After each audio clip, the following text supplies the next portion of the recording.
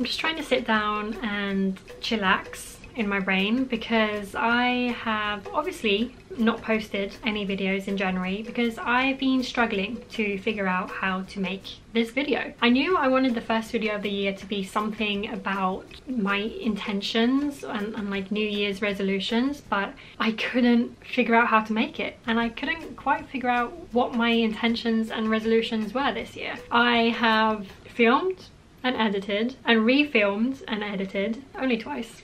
But still, I've made 2 videos that I'm not going to post because I didn't like how they turned out. Obviously I didn't post anything in January, so I think I'm going to do a quick recap of January, what I did in January. How many times can I say January? And then I think we're going to move on to what my intentions are for this year. I keep saying intentions because I don't think New Year's resolutions is the right word for me. Frankly, I'm not doing that. My main motto this year is to just chill in here. Not here. I chill way too much physically. I watch way too much TV and just chill. But I need to chill in here, okay? And just do more fun things and do more things without thinking. First I'll do the general recap, then we'll talk about what my ideas and intentions are and what am I going to do this year that actually is going to work, because every year I set goals and then I forget about them. So this year, what are we going to do differently? We'll talk about that later. First, I want to do a quick recap of January. In my head I thought I didn't do anything in January, and then I looked through my phone and realized that I did actually survive January, so let's quickly recap that. So the last video that I posted was the last day of Vlogmas. We were in Sweden with my family, had a lovely time. We were outside in the snow, we were going sledding, and then it was time to go home. We had some problems with Jesse's passport, but I don't even feel like mentioning it. I just cannot be bothered to go into that. So blah blah blah. We didn't do anything for New Year's, we just stayed home and watched the fireworks from the window. And then it's January. So about 4 days into January, I finally went for my pap smear. Ladies, do your pap smears, it's very important. But anyway, after that appointment, I went to IKEA. I went to IKEA on a Thursday at 9 o'clock in the morning. Let me tell you, I've had revelations. 3 things. I went to IKEA because I was just going to pop in and get some candles. While I was walking past, I realised they have free wood outside of IKEA. Things that haven't been bought that they just can't sell. They have free wood. Now obviously I don't really do DIY and stuff like that, but maybe in the future I will need some free wood, and now I know that you can go to IKEA and get free wood. Revelation number 1. Number 2, they have breakfast. Really cheap breakfast. I did not know this, and now I do. Revelation number 3, if you're going to go to IKEA on a Thursday at 9 o'clock in the morning. Basically I came into IKEA, walked around, and I was like, wow, this is empty, there's no one here. Got back to where the restaurant is and realised the restaurant is open for breakfast, but the second part of IKEA was not open yet. So I had to sit down. I was basically forced to sit down and eat a chocolate muffin before I could keep going through the rest of IKEA to buy candles. If you've watched my channel before, you know that when I've gone to IKEA, we had a fun time at IKEA. There's only so much you can take. And I don't really remember how my other IKEA vlogs have been, but I feel like they usually conclude in the same way, that people are so annoying. It's not been my favourite, to say the least. It's always so many people there, and even though I love IKEA, I just get so drained by the people there. So I probably had the best IKEA trip of my life on that random Thursday in January. That's why it was worth mentioning. Then I filmed and edited what was going to be the first video of the year. I hated it, so then I refilmed it and edited that one, and I hated that one too. So that's when I decided to take January off from YouTube. Jessie and I have started to meal prep so that we can eat better during the week. So we still do our weekly grocery shops, and there was one day this January that we went and it was the most gorgeous sky. It was just pink, and then the next day it snowed. I also had a good friend come to London to visit me. She came to visit her boyfriend and me, and the only picture I got was of a magnet that she bought. So I'm a great friend. And then Jessie went to Bangkok on a business trip, and I had to survive on my own for 5 days. So I walked into the station, said goodbye, and then I was alone. I basically survived by living on Greek salads and Swedish pancakes. I watched loads of TV and films, some which made me cry. I also unintentionally didn't speak for 4 days, which sounds... it just doesn't sound real. But I basically said goodbye to Jessie on Monday morning, and then on Thursday evening I went downstairs to concierge to pick up a package. And because of my unintentional vocal rest, I basically started coughing in the concierge lady's face while I was trying to say which apartment I was picking up a package for. Yeah. I also went for my first run in several months. I did really well. A bit too well, because for the next 3 days I was basically walking like this. I wish that was a joke, but it's not. My hips were very stiff. I think that pretty much sums up my January. I did much more than I thought, much more than I remember. I probably did a lot more, but obviously I wasn't thinking about taking pictures of things I was doing. I actually don't take a lot of pictures on my phone. Maybe this could be a reoccurring thing, because this could be quite fun to document. Maybe not monthly, but like quarterly recaps. Because I want to do quarterly check-ins with myself anyway. Maybe I'll just make a video of my quarterly check-ins and then also recap what I've done those months. There you go. That's at least 3 more videos that you can look forward to. So recap is done. What's this year gonna look like for me? So I told you in the beginning that I'm not really doing resolutions. I maybe am doing like intentions. I've had the same kind of goals for years. It's always YouTube, acting, and personal betterification. I basically always just want to improve myself. So those are always the 3 main goals that I have, at least in the past few years. So every year I sit down, I write goals. I made a video last year about the goals for 2023, and you can see the New Year's energy, passion that I had. But I can tell you now, out of all of the goals I had, I achieved 1. It was a great goal to achieve. It was an acting related goal. I got on Spotlight.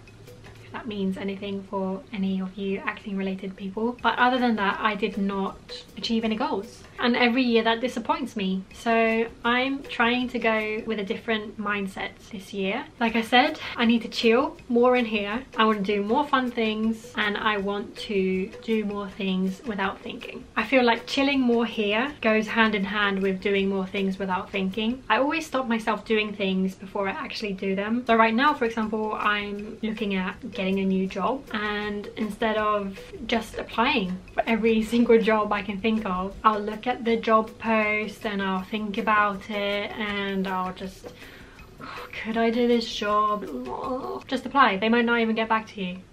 Just apply. You know, that's what I mean. Do more things without thinking. You can always just think a little bit later.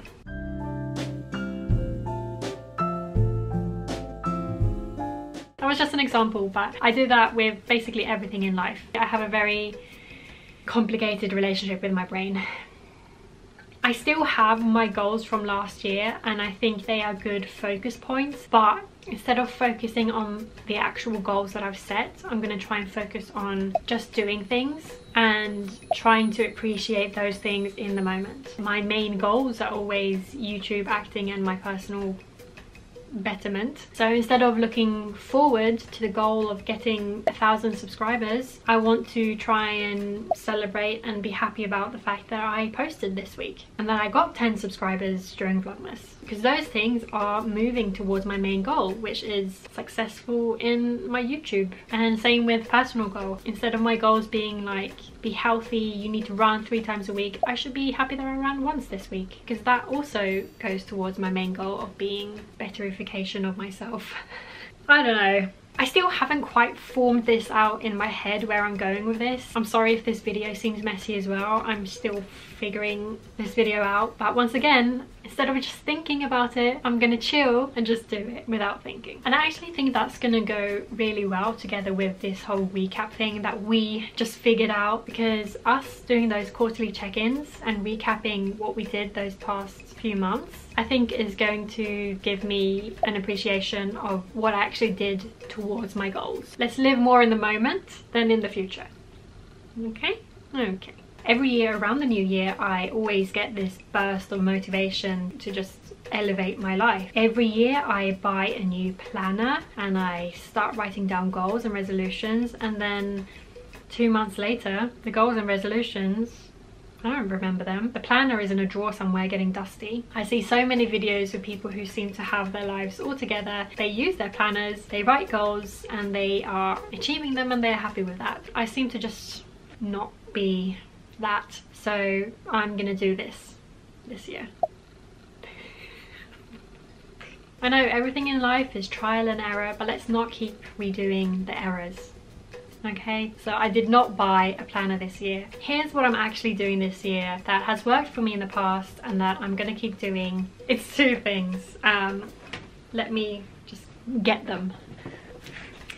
One is this one and one is this one. There's not too much to say about this. The first thing that I can use this year to actually kind of keep me going in the direction of my 3 main goals is this calendar. This is a calendar that I share with Jesse, my boyfriend. I see this calendar every day. We hang it up on the kitchen cupboard. What else is there to say really about a calendar, you know? But this is my 3rd or 4th year actually having a big hanging calendar. The first time I bought it, I thought it was ridiculous. I just thought it was like, why would you need a big calendar? I always bought the planner, you know, and thought that the planner was going to work for me. It didn't work for me. And then one year I just bought a calendar so that I could literally see when Jesse was going on his business trips and when our appointments and stuff like that. Ever since then, I have not turned back. These are great, okay? Having a big calendar in a place you can see it every day, it's kind of like having a vision board. I've had a vision board one time in my life, and that was also something that actually worked for me to keep focusing on where I wanted to go. I could do a vision board this year as well, but I just don't like the look of vision boards. They're inspirational, but they're quite ugly to keep in a place where your eye can see it all the time. Like, imagine if I just had my vision board up on the, you know? I think vision boards work and I think they can be really fun to do, but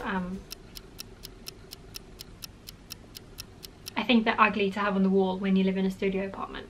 Anyway, calendars, yes. Like I said, I can see appointments, holidays, Jesse's business trips. I can even write down birthdays so that I can try and actually congratulate people on their birthdays.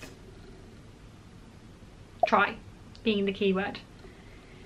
I still fail miserably, but that's on me. One new addition this year that I'm doing is I have actually written down in March the first quarterly check-in. This was going to be for my own personal sake, but yeah, I think I'm going to make a quarterly check-in video with recaps.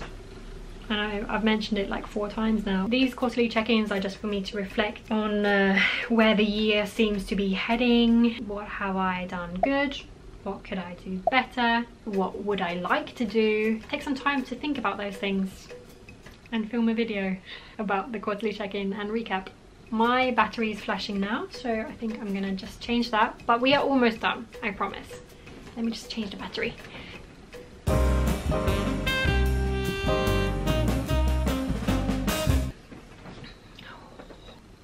I hope that's where it was. This tea is so cold now. What was I saying? I was saying calendar is great. You see it every day and you can write down things to remember. I have written down the quarterly check-ins and I'm hopeful that that will keep me more on track this year. But we'll see. The second thing, the last thing that I'm bringing with me into this year is this little notebook. This is something I randomly started using last year. It's so silly, but it somehow works. So I use this for to-do lists. I used to write my to-do lists on normal size notebooks. These notebooks, usually just write my to-do lists here. I would not do them. I don't know. Then one day I had randomly taken this out of a drawer because I was like, why do I still have this? I'm not a waitress anymore. I'm gonna probably throw it away. But I put it on the table and then I had one of those days where everything is just spinning in your head and you're like, oh my god, I have so much to do. I just grabbed this and I started writing my to-do list and I just started ticking it off. I know, like you're thinking, but it's just paper and a to-do list. Writing them here, oh my god, it fills out almost the whole page. That's a lot of things you need to do. Writing 8 tasks on this would fill out that much space. Feels like you're not doing enough. Feels like those things can wait. It's so silly, but I highly recommend it. If you like to write to-do lists, but you struggle to actually get the things done, or you feel bad because you didn't fill out as many things as you thought you needed to, try it. I dare you, and let me know. Come back to this video and tell me how it worked. I think I've been filming for too long now because I am going a little bit Coco Loco. What you can look forward to from my YouTube videos this year, Jessie and I are hopefully going to be doing a little bit more traveling. I'm hoping to actually do travel vlogs this year. I have filmed every time we travel, I just haven't posted it. I think the next video I'm doing is going to be some kind of organizing video, because I don't know how it builds up, but I need to organize the wardrobe again, and the kitchen and the bathroom, and I'm organizing videos, some cleaning videos, some travel videos, and some vlogs. I think the motto that I have for myself that I just made up in this video is actually quite realistic. I hope that's going to reflect in my videos as well. I want to just film, not think too much about it. I want to try new things. You know, I want to just do more things without thinking, chill more, just do more fun things. And also, you can expect the quarterly check-in and recap videos. Don't know if I mentioned that anytime during this video. I think that's enough. Yeah. I guess that was a sign to stop. My vocal cords have obviously had enough. Again, it's just like that time where I coughed in the concierge lady's face.